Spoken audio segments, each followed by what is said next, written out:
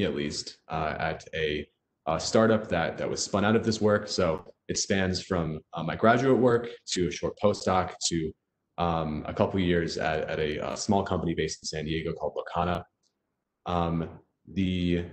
The latest iteration of this work will be published in a couple weeks, and that work will not be described in detail here, but there's plenty to be discussed in that lead up about the development of this RNA targeting CRISPR platform, and also the use of this system in the context of a disease, myotonic dystrophy type 1. So I studied physics. Just a quick intro about myself. So I studied physics in Pittsburgh, specifically engineering physics, from 2005 to 2009. And then a lot of this work that I'll describe here was conducted during my PhD efforts at UCSC in the Yo Lab. This was from 2009 to 2016. And I'll just get straight into it. So RNA processing was the motivation for my efforts. So developing means to study RNA processing, manipulate RNA processing. Back in 2009, and still to a significant degree today, limited means to address RNA processing phenomena, both to study them, but also to reverse them in the context of disease. So I was motivated to develop new approaches that could allow us to alter RNA processing, for instance, to study or manipulate phenomena like RNA splicing, RNA turnover, and among many other phenomena. RNA processing is really important because it regulates the moment-to-moment behavior of cells. It's the mediator of genetic information, and the RNA content of a cell, to a significant degree, determines what a cell will do at that particular moment.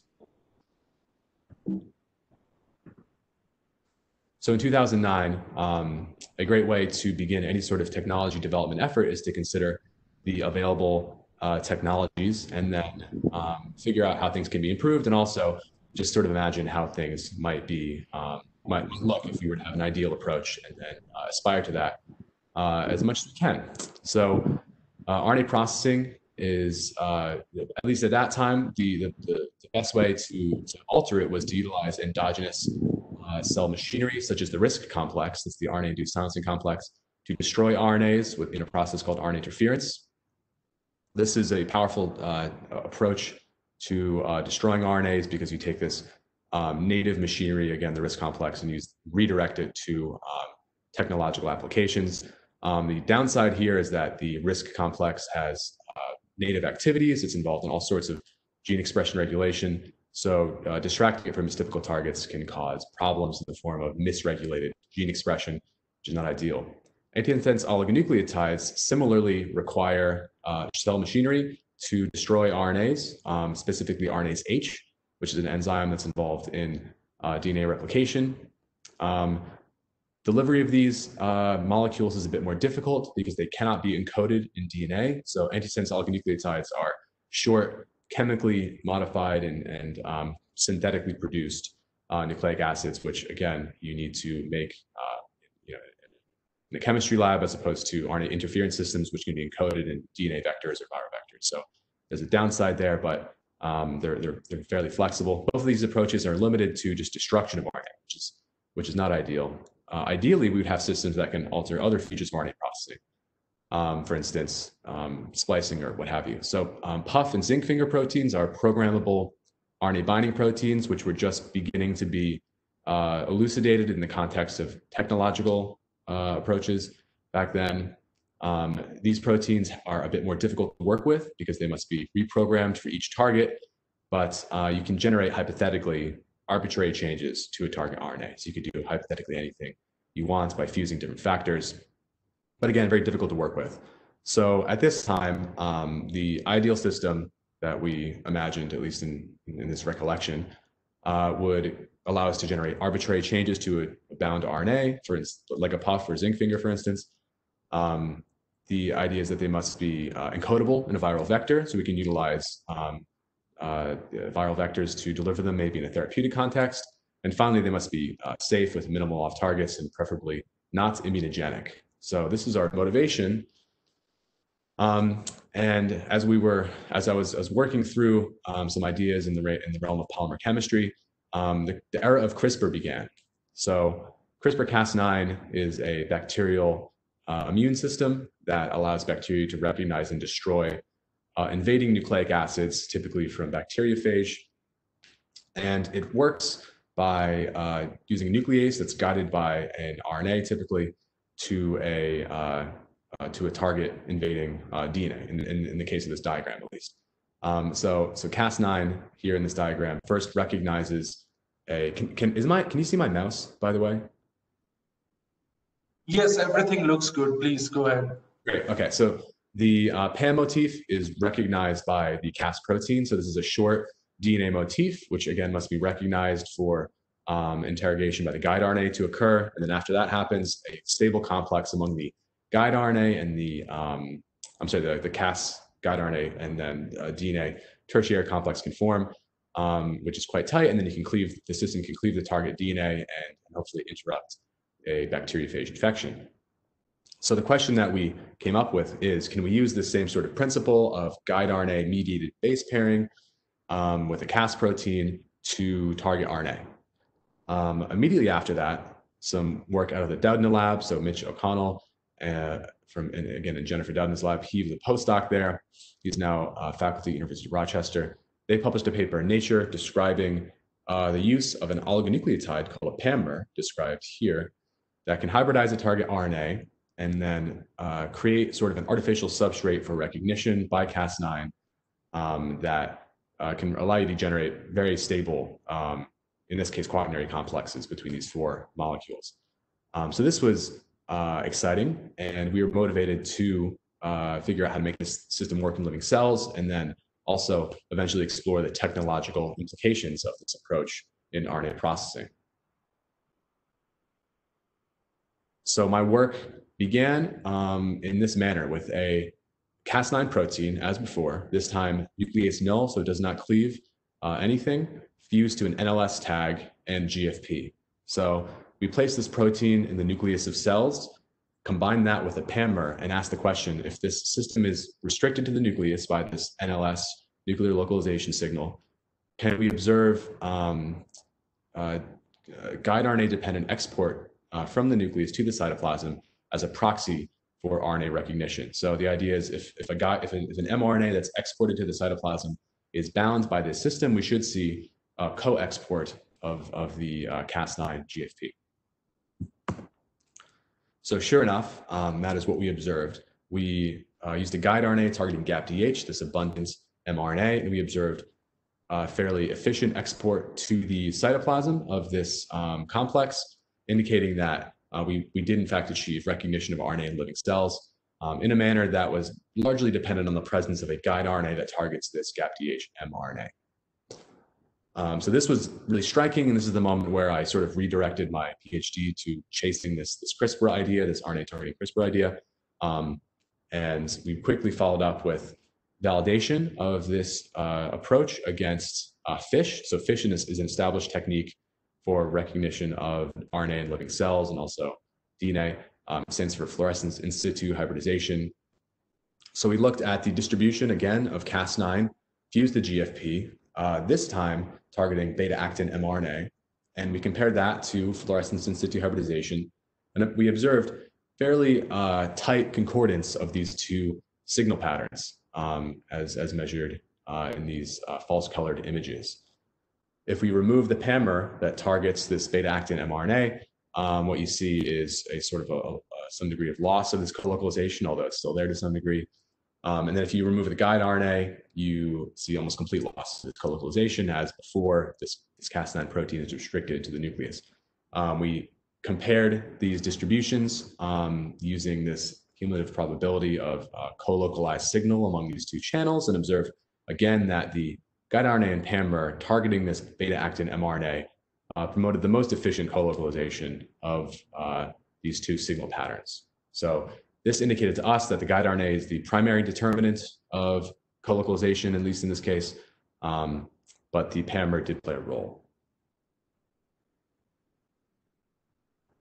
So the real strength of this platform is the ability to track localization of RNA in living cells. So FISH requires you to kill, permeabilize, fix the target cells, and then add these fluorescent oligonucleotides for measurement. In contrast, you can just express Cas9 GFP in a living cell and measure RNA localization in that manner. So we did just that, but we did it in the context of oxidative stress. So we applied a compound, sodium arsenite, which promotes the formation of these structures called stress granules, which form in response to various forms of cellular stress, typically to sequester non-essential genes so they're not translated, so the cell can sort of focus on not dying and dealing with the stress response. The stress granules are marked with this protein G3BP1, and we observed co-localization of rCas9 targeting beta-actin mRNA only in the presence of a guide RNA targeting beta-actin mRNA. So we saw localization of rCas9 to these stress granules only when the guide RNA targeting beta-actin was present, indicating that we are likely observing this trafficking of the ACTB mRNA in these living cells. So that was exciting and sort of an important contribution in terms of RNA imaging because it allows untagged tracking of RNA, and most other techniques require you to tag an RNA to observe its localization. So this was exciting, but we were very optimistic about the other applications of this approach in the context of other RNA processing phenomena. For instance, destroying specific RNAs, changing RNA localization or splicing, imaging or assessing RNA levels in living cells, or even destroying cells based on their RNA content via recognition of target RNAs. So this is something that we reviewed in a bioassays paper in 2015, and we quickly in 2017 got to exploration of some of these ideas.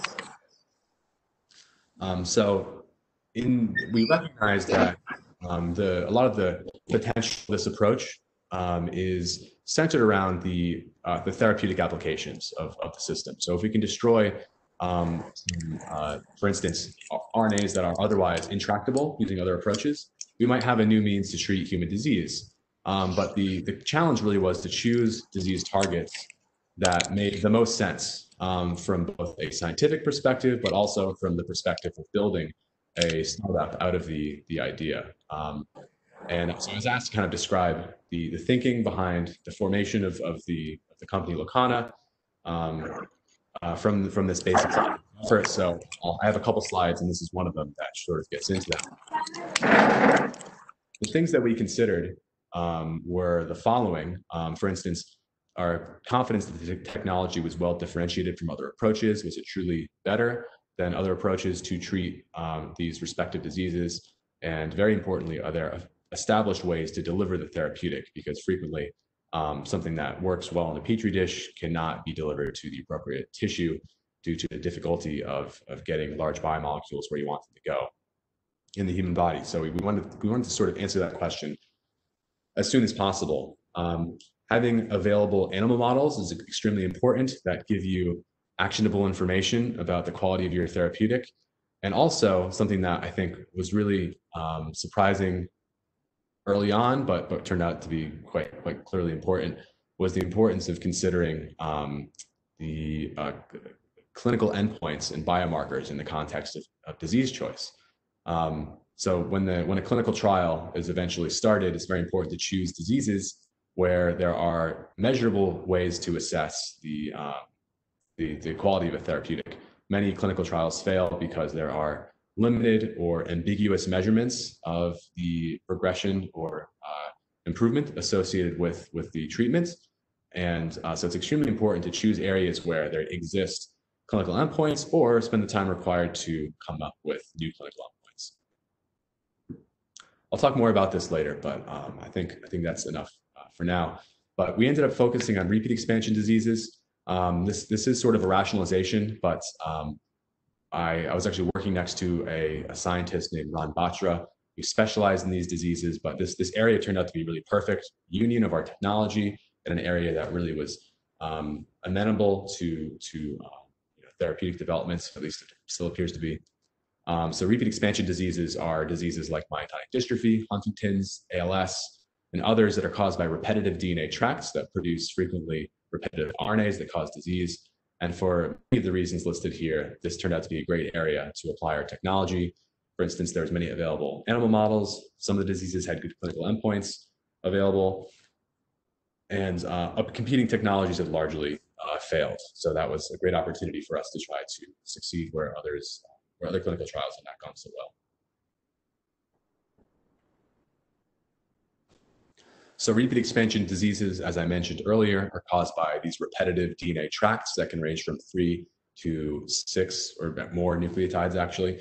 There's some diseases listed here, but they're all unified by the fact that toxic RNA causes either sequestration of proteins, so their typical activities are not engaged, the production of toxic repetitive proteins like polyglutamine in the case of Huntington's disease, or other phenomena related to RNA processing can also go wrong. So myotonic dystrophy is a disease that's caused by this trinucleotide CTG repeats in the 3' untranslated region of DMPK. When transcribed, it generates these repetitive RNAs which bind to a protein called MBNL. MBNL is involved in splicing, alternative splicing and also constitutive splicing to some degree of many exons. And loss of this protein by association to the repeats causes broad dysfunction in splicing, including the loss of an ion channel, CLCN1, whose loss causes myotonia. So this is sort of an exciting, from like a molecular pathology perspective, an exciting example where there's a really specific splicing dysfunction or molecular event that causes a organismal level and individual level dysfunction that you can actually really clearly assess in a clinical context. The myotonia is quite apparent based on the patient's inability to relax certain muscles. So this disease is great in that there are many biomarkers. To have this disease is really terrible. The prognosis can range from is typically not good. So we're really motivated to go after this indication. So the first thing that we did was fuse Cas9 again to GFP and assess whether we could measure the localization of these, in this case, CTG repeats. So we looked at fish again for CTG repeats and the GFP signal, again, fused to Cas9 and observed very nice colocalization, indicating that we are probably targeting these repetitive RNAs. From here, the next question was, could we destroy these repetitive RNAs? So we fused Cas9 to this PIN endonuclease described here in red, and then targeted these different repetitive RNAs in a tissue culture model where we overexpress these repetitive RNAs. And we observed very efficient elimination of these repetitive RNAs that cause everything from C9ALS to polyglutamine disease and myotonic dystrophies. So this was really exciting to us, and also sort of we were struck by the fact that Cas9 GFP also caused a reduction in the levels of these repetitive RNAs. We'd expect only the nuclease to eliminate the repetitive RNAs. So we were excited to see this result, but also wanted to further investigate why Cas9 GFP also is effective. So we did a couple experiments. First, we took lysate expressing Cas9 GFP, and then we also took lysate expressing PIN-Cas9, mixed these two lysates together, and then measured the degree of RNA cleavage using these radio-labeled short CUG repeat RNAs. And we observed cleavage only in the presence of PIN-Cas9. So that told us that this cleavage effect is limited to Cas9 PIN and maybe some other enzyme in the context of Cas9 GFP experiments was generating the RNA elimination. We thought maybe there was some maybe cellular exonucleases that were involved. So we investigated further by looking at this in living cell dose comparison of PIN and GFP fused Cas9, and observed that the PIN was much more efficient at cleavage than the GFP fusion at low doses. So this is actually sort of consistent with results from elsewhere. So the Thornton lab years ago described an antisense oligonucleotide that does not cleave CTG repeats, but just displaces likely MBNL and other nuclear localized factors from the repeats and causes them to be exported from the nucleus, where they're probably just degraded by cytoplasmic nucleases. So we expect a similar thing is happening here: the displacement of nuclear factors, the export of these repetitive RNAs, and subsequent degradation. Another question is whether the system is truly targeting RNA and not DNA. So this is important to convince ourselves that our system is truly repurposed to target RNA, as Cas9 is typically a DNA targeting protein. We wanted to separate the potential of transcription level effects on the reduction in RNA levels. So to do this, we used a vector that has a tetracycline responsive element that drives expression of a DMPK transgene that has 960 CTG repeats and GFP. So the idea is we can turn on and off the repeat levels, the repeat transcription via application of this drug, doxycycline.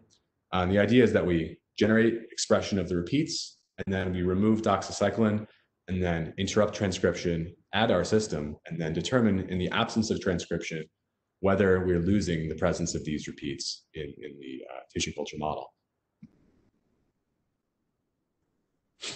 So what we observed was that even in the absence of transcription, we still see very efficient elimination of these repetitive RNAs.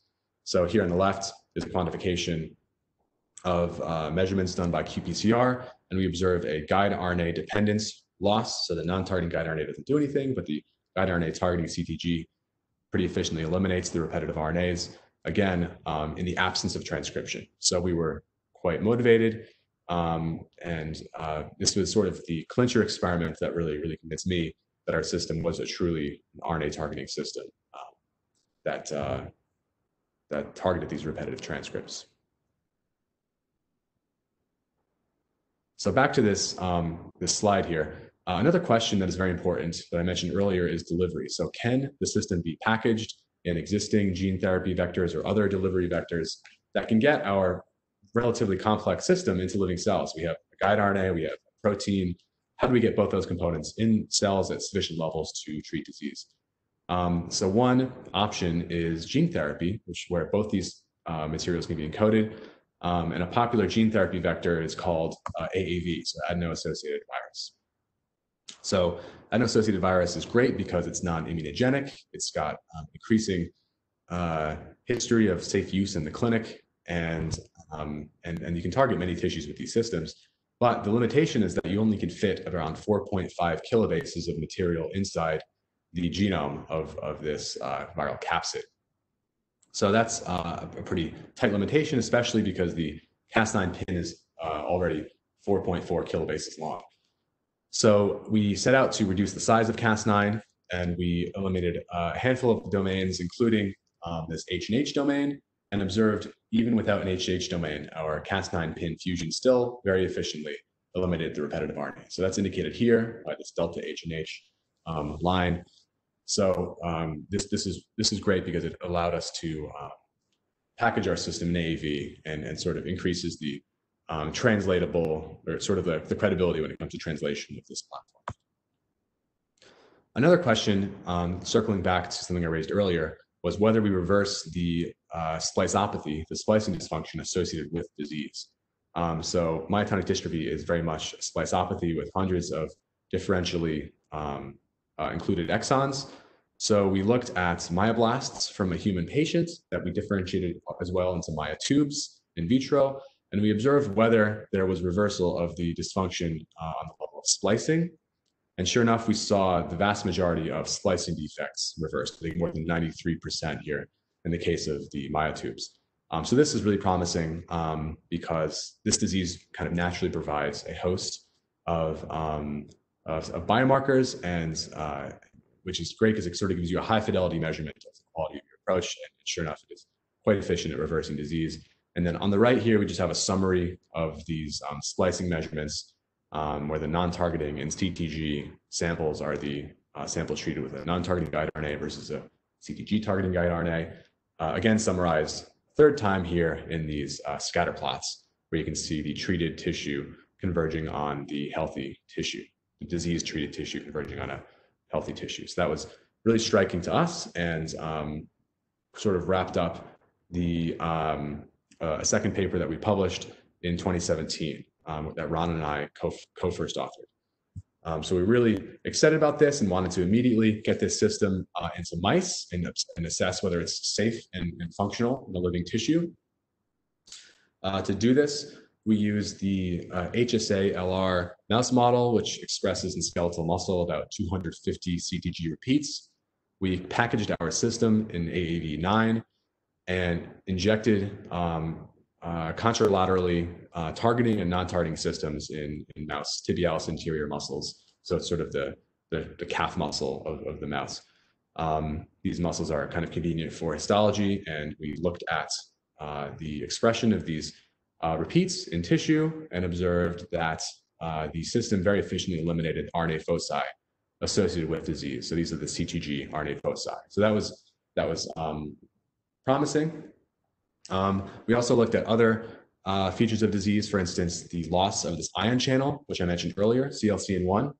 Again, this is the cause of myotonia, the loss of this ion channel to some degree. We saw very efficient reconstitution of this ion channel. And we also saw redistribution of MBNL protein in a manner that looks healthy. So here we have a pair of cells next to each other. You can see one of them has RNA foci in it. The adjacent cell has no RNA foci. In the cell with RNA foci, you see this very focal, co-localized with the repeats distribution of MBNL protein, indicating that the MBNL protein is still stuck to these repeats. And then we have sort of diffuse pattern in the adjacent cell, which does not have any repeats. So this sort of indicates that we're releasing MBNL and hopefully reversing splicing. So next we investigated whether splicing reversal occurs.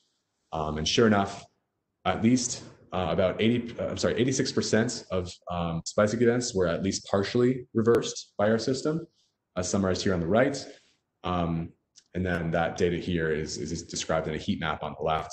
You can see that the tissues treated with CTG targeting system are similar to these cells, the tissues treated with MBNL protein.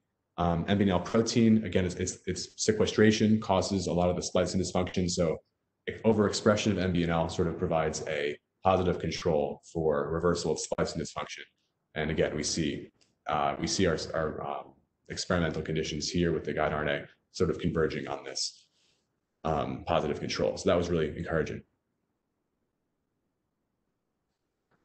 We next assessed gene expression changes in this mouse tissue.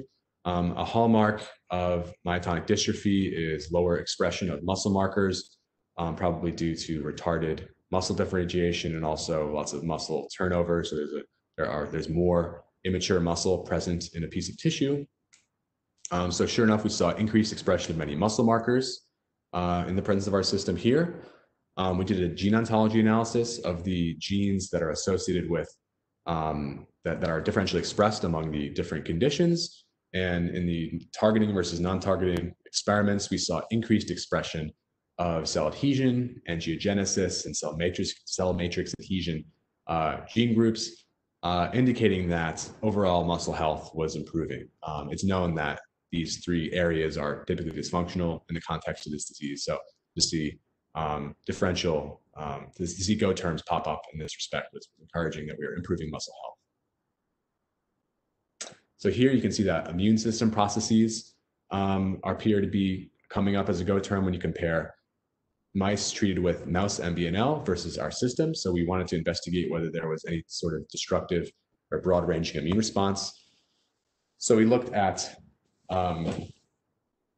expression of various genes associated with immune response, and we observed no striking differences. One of the mice appears to have modestly upregulated genes associated with immune response, specifically adaptive immune response, but there's not any really clear trends here. This is something that we investigate further that will be the subject of work that will be published shortly.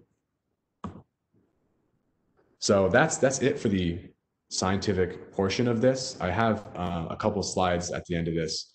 I was asked to sort of discuss the path to from academic science to a startup, and I'd be happy to get into some of that. I guess we can save all the questions for the end, both science and about this. I use my PhD sort of as an opportunity to test ideas and in service of eventually spinning off a technology. And I think we're all here because we believe that biology is the field to be in, and sort of analogous to physics during the nuclear age and space race in the 1940s and 1970s. There was really broad support in society for both the training, but also the employment of people in physics, and sort of biology is coming to that point where there's both industrial and academic and private support for doing biology, and that means that biology can be done in a wider range of environments than before. And one of those environments is naturally the world of industry. So I think so over the course of my PhD, is something that I really spent a lot of time thinking about was this idea of tiered technology development. So short of solving a big problem, it's sort of easy to identify big intractable problems. The difficult thing is, as a PhD student, when you have just your two hands and some support, to identify problems that will generate publishable units along the way to the big idea. And so the case of this imaging to therapeutic approach, that's precisely what happened. And I think it's really easy to rationalize things in hindsight, but it definitely helped to have sort of this tiered approach where we have a publishable unit in the form of RNA imaging, and then from there another unit that in the form of the bigger problem of human disease. They're both big problems, but I was more excited about the kind of the therapeutic implications of the system.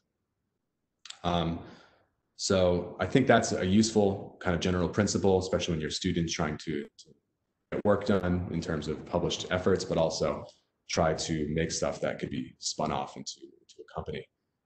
I think that's the most important thing here. I'll just put this slide up one more time because this is a really useful description of how to sort of be ruthless about therapeutic development and building therapeutic technologies.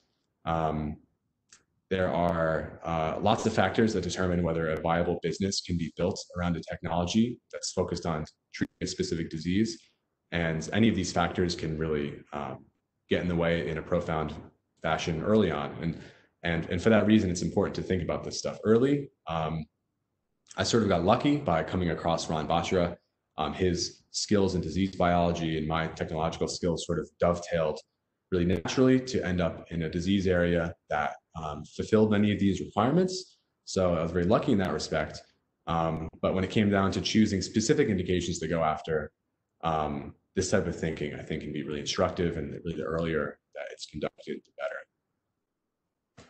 And finally, I'll just discuss a couple sort of obvious distinctions between academia and startups, and just for the sake of conversation after this, but in general, I think the most interesting distinctions here are kind of the basic motivation, and really in the end, any sort of the basic understanding of the world that could have implications is appreciated. In the academic world, whereas in startups, it's really about solving problems for people who can pay for solutions, which is in some ways narrower, but in biology, there are many unsolved problems. So it's not necessarily a major limiting factor. I think another exciting thing about startups is that they're extremely flexible in terms of the social contracts and organizational structure that allows you to sort of change systems and structures on the fly in order to best address problems. And on the academic side, there's a really nice kind of framework in which to imagine and to build organizations, but it is very much similar at different institutions and not super flexible, which is something that can make it difficult to kind of address systems on the fly to deal with different problems.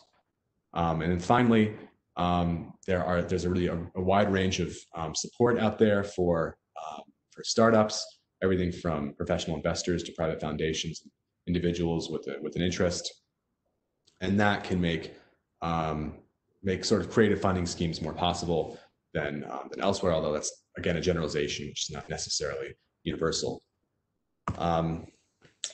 So that's it for this presentation. I'd like to thank Ron Batra, my close collaborator and colleague as well at Locana Incorporated. I'd like to thank Gene Yo, my co-founder and mentor during my PhD. And then the Yo Labbers who were part of this, there was a bunch of them. Mari Swanson at the University of Florida and his student James Thomas, Jennifer Doudna at Berkeley, and her former postdoc Mitch O'Connell, who's now at University of Rochester. They were instrumental at the beginning of this work, and then Guangming Zia and Kevin Corbett at Florida at UCSD, respectively, were involved in that second paper focused on myotonic dystrophy, the molecular side of it. So that was really a pleasure to work with them. And I'd like to thank Mr. Ahuja for the invitation. It's really a pleasure to speak to you all, hopefully under better circumstances soon. I'd like to thank Leo Kurian as well. I'm actually doing a sabbatical in his lab right now. It's been really great. It's been a great environment here in Cologne, and I'm really appreciative of the opportunity. So thank you, everyone. I'll take any questions you might have. Thank you, Dave, for a stellar talk. And now I think we can open it for the questions for others. So guys, I mean, we can start the question session. In case you have questions, please ask. So Dr. David. Hi. So I'm Omkar, one of the PhD students in the department. So it was insightful talk. So are there been any developments towards targeting multiple RNA targets, like using CRISPR-Cas9? Has there been any work on that line? Multiple RNA targets simultaneously, for instance? Yes. Yeah, because in cancer condition, it is multifactorial. Has there been any such work? Yes. So Cas9 could hypothetically be used that way. There's another system that was published more recently, about 2 years ago, called Cas13D. There's many different orthologs of Cas13D, but this and some other native RNA targeting Cas proteins, so they typically target RNA. They weren't repurposed to target RNA like Cas9. They have this guide processing activity, so you can actually deliver an array of guides that are processed into individual guides, and you can have them target probably up to tens of targets simultaneously. Definitely a few targets. So designing these arrays, there's a couple of papers more recently that describing really large arrays with different Cas proteins, but it's definitely possible to target at least a handful of transcripts simultaneously using these type of guide arrays and Cas13D.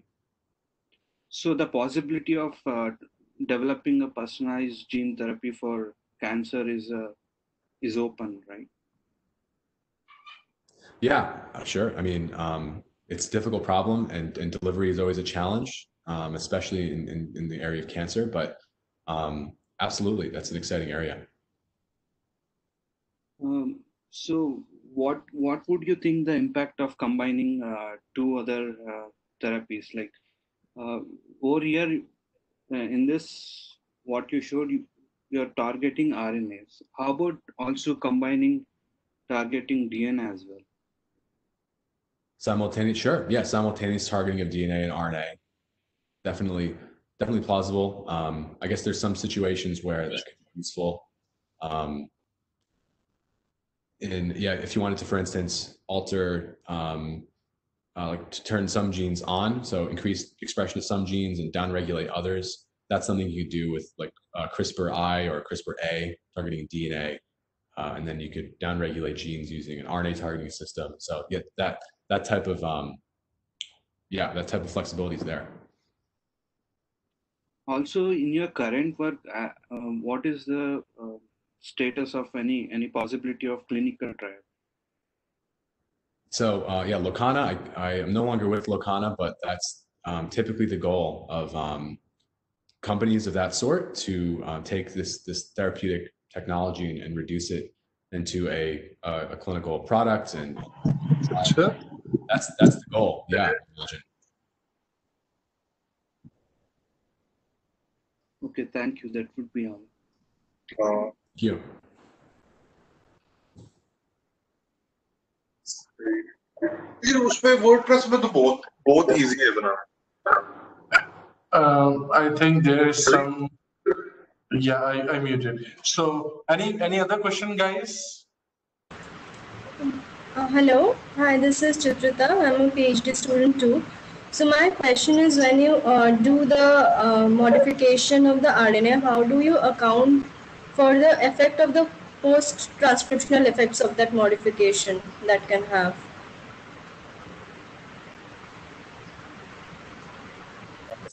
Effects of the cleavage of an RNA using a CRISPR system. Yeah, yes.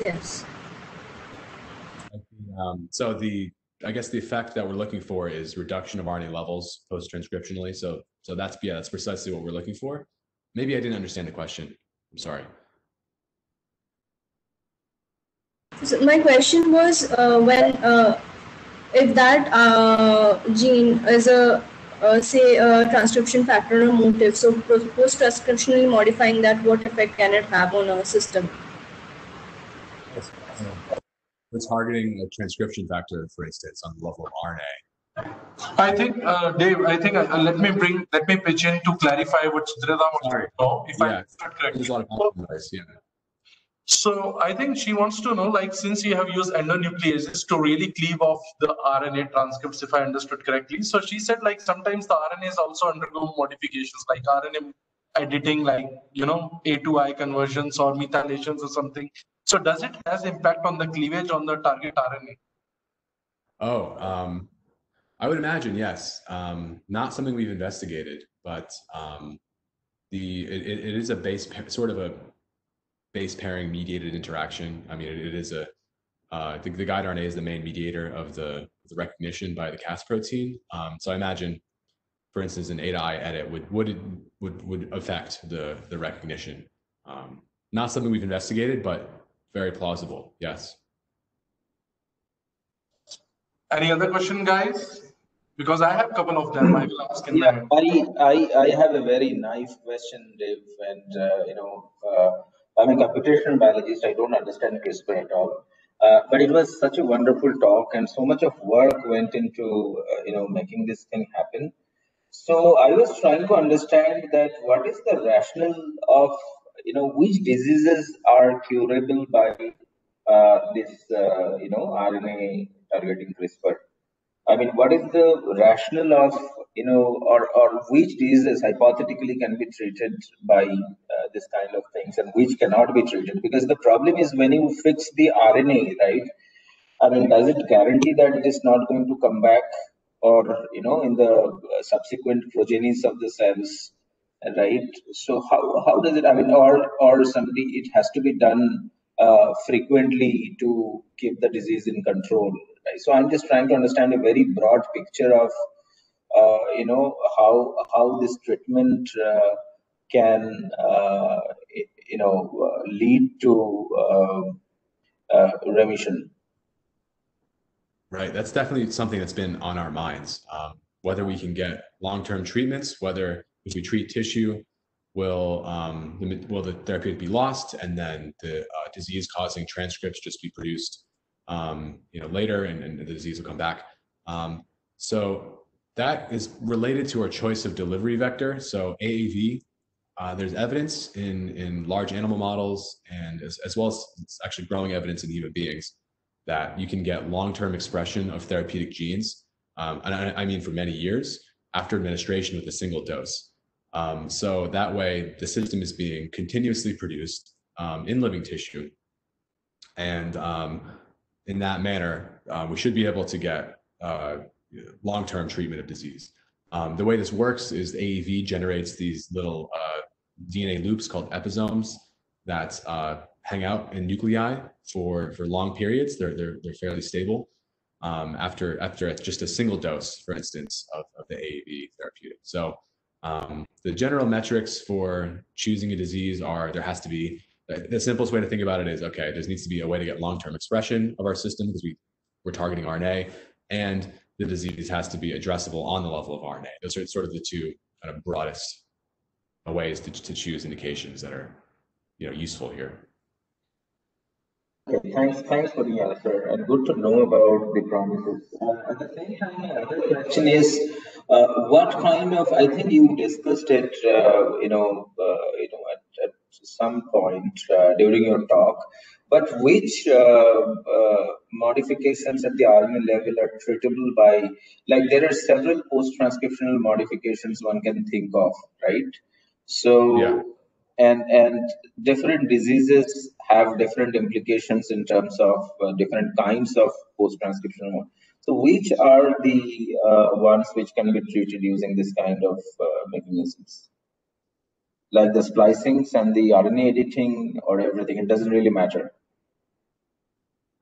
So the system we described here is an RNA cleaving system. So naturally, just situations where you want to destroy RNA are tractable. There's been some work published recently involving splicing factors, involving Cas13 proteins by other groups. I forgot the name. I should remember the authors, but there's some really neat work involving modulation of splicing. There's work out there involving introducing RNA edits by fusing Cas proteins to ADAR from a bunch of labs. There's really any RNA modifying factor. Well, not any. Many RNA modifying factors have been fused to RNA targeting Cas proteins and published, not by my collaborators necessarily, but by other groups. So there's a lot of work out there covering all these things, and I could. That's really like a whole other exhibition. There's a lot going on there. Yeah. A couple of other short questions again. I think, since a lot of us are from computational background, in fact, there are a lot of students who are participating in this who come from a very different background, although they're learning biology. So can you highlight some of the computational challenges that you had to overcome in order to make this happen? That would be wonderful. For the most part, we sort of just used off-the-shelf computational tools.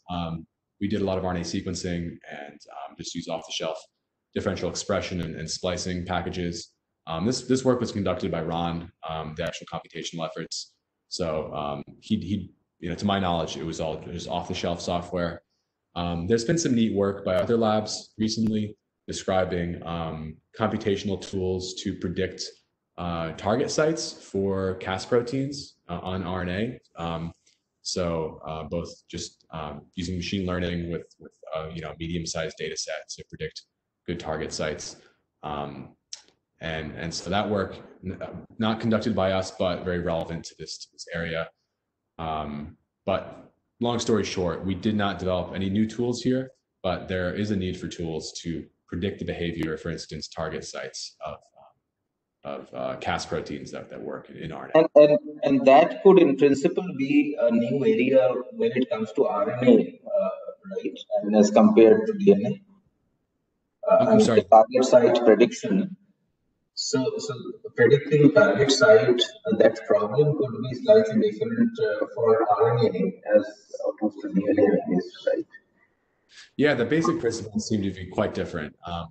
There's no requirement for a PAM for many RNA targeting Cas proteins. There is something called a PFS, which is a protospacer flanking sequence. Naturally, there's no PAM on RNA, but there is some preference for adjacent sequences. Although most of the popular RNA targeting Cas proteins don't have really strong preferences in that respect. Anyway, it's very different principles that appear to Got it. Yeah, determine good guides for targeting RNA. Thank you. I'm done with that. Gaurav? Any other question, guys? I mean, that's for you, students. I mean, you can ask questions. Feel free to ask questions. Any other question? Okay, if not, Dave, I have only two questions, quick ones, because I know about all this story. So my question is like, I mean, you have shown like by using this RNA CRISPR, you can dissolve this RNA foci. And how these RNA foci are different from the stress granules, which is always like RNA plus protein complexes, which you showed with the arsenide treatment, in the cytosol. So my question is it there is enough space within these granules so that the complementary guide RNA can bind and the CRISPR can sit and chopped off, or the RNA foci are comparatively more loose so that the complementation can happen and so it can be done? So I can only speculate here. Well, first of all, it's an interesting question. In the case of stress granules, we applied the system before the stress granules formed. So the association of our system should occur before the condensation of these granules. And these granules they are phase separated, and they do have very different biophysical properties at their cores than they do at their surfaces or in the free cytoplasm. So I've not investigated whether you can access a stress granules RNA, but I imagine it might be different than doing it in the cytoplasm. In the case of RNA foci, they are, as far as I understand, not phase separated, so that there's not a particularly different biophysical environment around these stress granules. I'm sorry, around these RNA foci, and there's some evidence to that. At least our ability to access them in both human cell lines that have pre-existing RNA foci, and in that experiment that I showed you earlier with the tetracycline response to the element.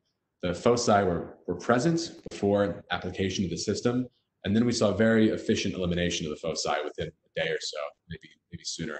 So that indicates to me that there's enough exchange with free solution of these RNA foci, such that our system can access these RNA foci. So yeah, does that answer your question? Yeah, sorry. Please continue. I think that's actually pretty much it. So I think the stress granules are more condensed and phase separated in the foci. I'm actually not really up on foci biophysics, but I'm guessing based on our results that got it. So in your in vivo, so my last question is, in your in vivo experiments, so you have used this AAV virus system, and then you basically did the injection intraperitoneal, not peritoneal, intravenous from the vein, from the tail, if I see correctly, no? Intravenous injection. In the data I showed you, we injected to the tip intramuscularly, actually, the tibialis. It's intramuscular. So how much is the efficiency in vivo you have got? Like, so it's basically systemic, like the virus would have gone into every organ somehow. It was not targeted, or was it targeted AAV? AAV9 pretty efficiently enters muscle tissue, but it also sort of sticks to muscle tissue. Maybe it sticks to the ECM, maybe it just gets taken up efficiently enough. Anyway, the point is, it doesn't really leave the muscle where it's injected for the most part, at least in the experiments we did.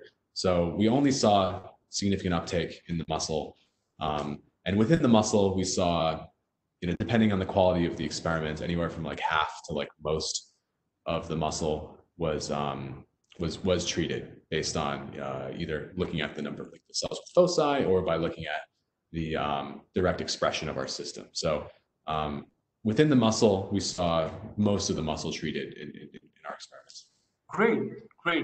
So guys, any other question? Anyone? So if not, Dave, thank you very much. I mean, it was good to see you again after so long, and I hope to see you again soon as well. So thanks a lot from the behalf of our department. I would like to thank you again for giving us this stellar talk, and thank you very much, Dave. It was a pleasure. Thanks for having me, and thanks for all the great questions. Thank you. So guys, I think we should end up. Thanks, Dave. I will contact you. Thanks. Good. So guys, we can disperse. Thanks a lot.